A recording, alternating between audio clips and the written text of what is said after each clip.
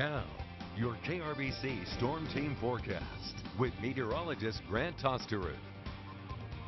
A beautiful start to the work week out there as you take a look on Skycam. Sun's starting to come up. A few clouds out there, though. Skies are mostly sunny to get your day started, and temperatures on the warm side yet again. 73 degrees here in Abilene. Taking a look on the horizon, though, there's a little bit of haze out there. It's the humidity that's made its way in. It's going to be sticking around today. A very muggy start to your Monday morning as that tropical moisture starts to make or continues to make its way in. We're still going to see highs warm to around 90 degrees this afternoon. That would tie for the coolest afternoon high we've seen so far in the month of June.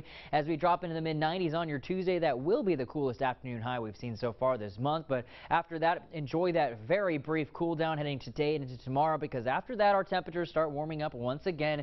Skies remaining partly sunny through Wednesday. We'll see more sunshine Thursday into Friday as we return into the mid-90s yet again to wrap up your week. Rain chances, though, that's what we'll be talking about through Wednesday into Thursday towards the end of this week.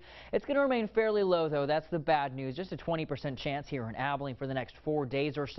That increases, especially off to the southeast, thanks to this tropical disturbance off the Gulf of Mexico. I'll shut in just a second, but by Friday, as we wrap up your week, those rain chances really going to start to move out of here as we enter a little bit more of a dry pattern heading into the weekend. So taking a look at future radar, could also already see a few isolated showers through Brown County, Comanche County, down towards Goldthwaite already by 8 o'clock this morning. Now, there's still a lot of uncertainty into the rain chances and locations really all week long, but I really think this is going to be the best chance. Heading later into this afternoon, those rain chances mainly going to be confined off to the southeast. Even off to the west, there's a few isolated rain chances possible, with some moisture making its way actually off from the Pacific. So it's kind of we're sandwiched in between two different things here really all week long. By tomorrow, here comes that chance for isolated showers yet again, mainly points southeast of Abilene, and that's going to be kind of the same story as we head into Wednesday. Rain chances potentially increase off to the east of Abilene, but watch as we head towards the afternoon. This is Wednesday morning.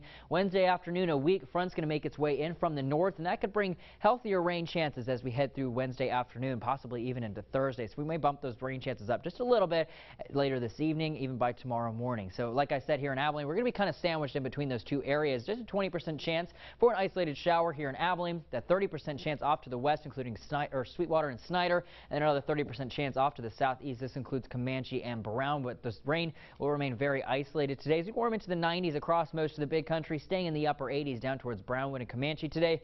70 degrees by tomorrow morning with that 20% chance for an isolated shower lingering around, but it's going to remain muggy as we head through Wednesday into Thursday when those rain chances start to taper off, returning into the mid and upper 90s again